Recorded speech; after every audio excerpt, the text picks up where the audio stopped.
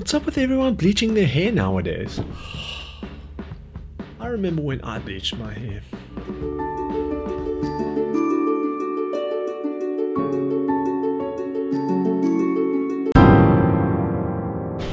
Ugh.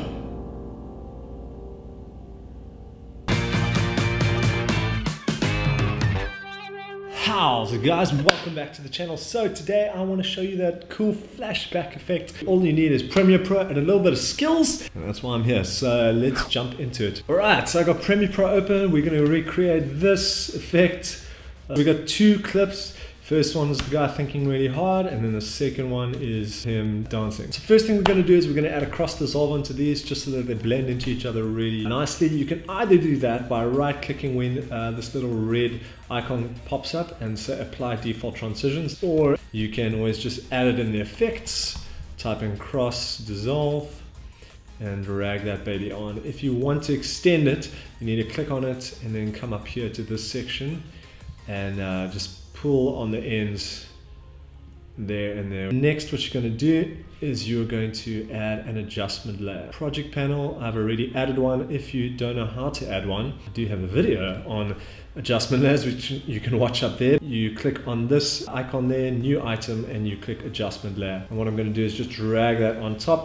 I'm going to make the adjustment layer match the cross dissolve length. So adjustment layer on top of your cross dissolve, and you need to click on the adjustment layer. You don't want to click on any one of your videos. And the first thing we're going to do is add an effect, and that effect is called Gaussian blur. So you search blur, come down here, you should find it, there it is, Gaussian blur. We drag that on. What we're going to have to do is create keyframes. Keyframes are basically the basis of animation. So you want to create a keyframe at the beginning for the blurriness. So how you do that is you click on this little stopwatch, and basically once we click on it, it's creating a keyframe, and it's saying at this point in our playhead, what do you want the blurriness to be on? I want it to be 0, but not over here. I'm going to drag it. I want it to be 0 right at the beginning, and then also right at the end. So I'm going to create another one by clicking here. So at the beginning and the end we have two keyframes, and then I'm going to drag until the point where the video crosses over, which is more or less there.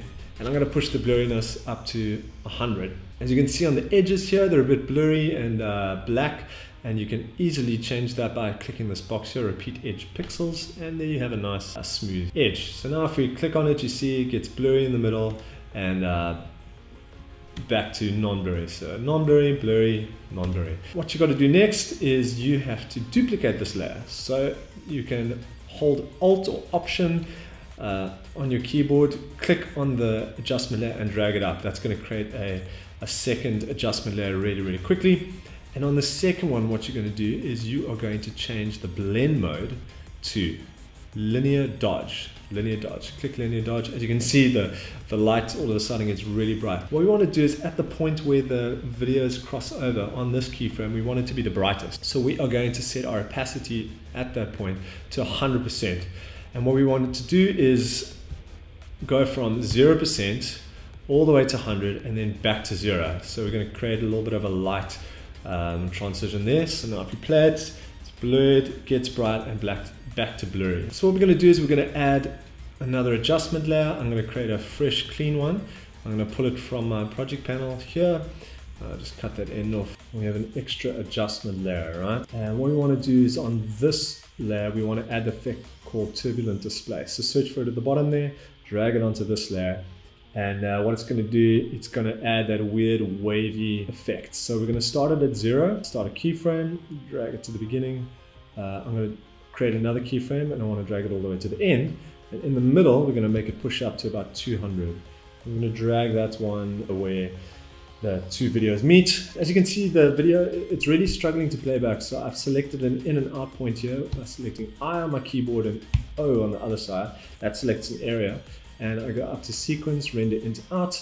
And it's just going to render it so that the computer can play back to me in real time, and then it doesn't lag. Hey, while it's doing this, if you haven't already, please like this video, subscribe to the channel. I'd really appreciate it. I'm so appreciative of guys who actually watch my videos, who like and comment. Put a comment in the comments. I really love to hear from you guys and just know that you're actually watching my videos. Really appreciate it, guys. Okay, so it's done. And if I play through it like that, that's the effect that we get. But what I do want to do You can always play around with these settings. You can change the amount, the size. One more thing that I like to add is I like to add another adjustment layer. So I'm going to duplicate this one more time, take away our turbulent displace, and I'm going to add an effect called lens distort. Basically what this is going to do is going to add a bit of a push in, a bit of a warpy feeling.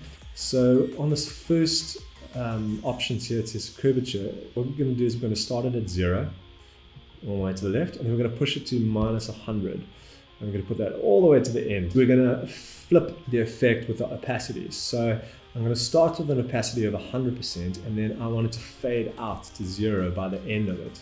And what that's going to do is just going to give the extra layer. I'm just going to render this thing one more time, and then we're going to check it out. Hey, and after all of that, your flashback effect should look like this. Pretty cool, just an easy transition. You can use that for many things I can think of. You can also take some of these things out, so if you don't like that effect, you just turn it off. If you don't like the turbulent displace effect, you can turn it off. If you want to shorten it and you just want to use the blur and the light, go for it. You can mess around with these adjustment layers as much as you want. If it's too long, you just shorten things. You will have to change your keyframes though, so plan it out. And hey, I hope that really helped you. If it did, like this video, subscribe to my channel. Yeah, and I'll see you guys soon. Peace out.